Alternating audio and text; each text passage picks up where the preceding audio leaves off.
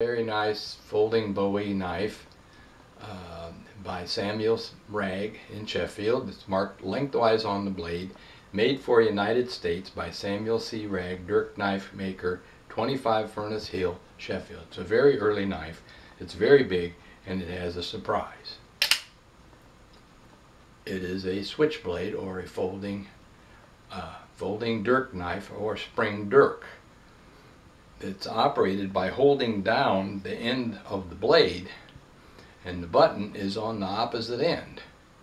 Now it works by the fact that the blade sits down into this slot in the spring, and the pin on the end of the button holds the blade shut.